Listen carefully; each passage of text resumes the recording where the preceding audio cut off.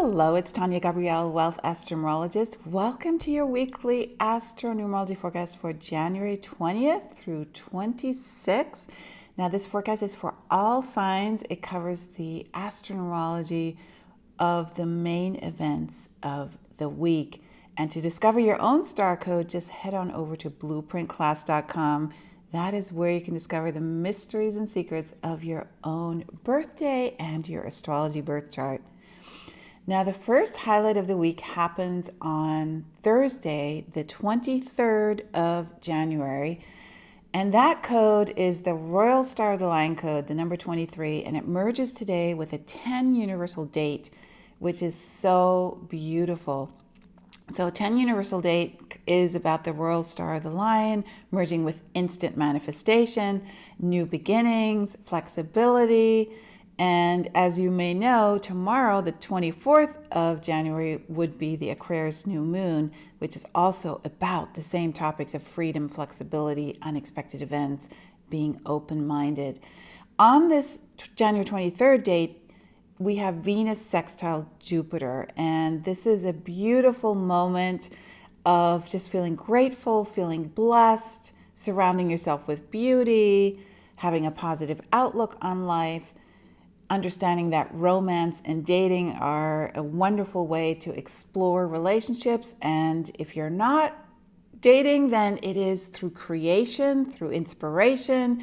Venus governs love and creativity, and Jupiter governs expansion and joy. So this is a wonderful time to just take a break and explore what makes you happy. Then on the 24th, we have that Aquarius new moon. It's the first new moon of the year and the decade. And you want to check out my Star Code podcast video on that new moon on my YouTube channel or my homepage, taniagabrielle.com, to get all the juicy details. So this date is an 11 universal date, and 24 is about love. So we're going through the 11 portal into a place of love and compassion and nurturing. And that sets the stage for the Aquarius experience, which is to set you free.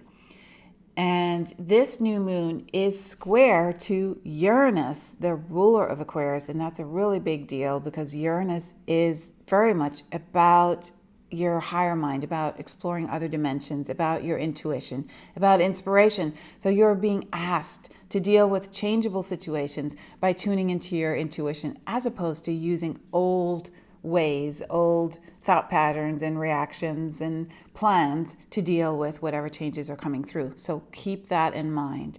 We also have Mercury sextile Mars, Venus square Mars, and Venus sextile Jupiter. They're all contributing to giving you an outlet, a creative way to trust, to feel the joy, even in the midst of rapid excitement that may be surrounding you during this time. And for the complete Aquarius new moon forecast, head on over to taniagabrielle.com.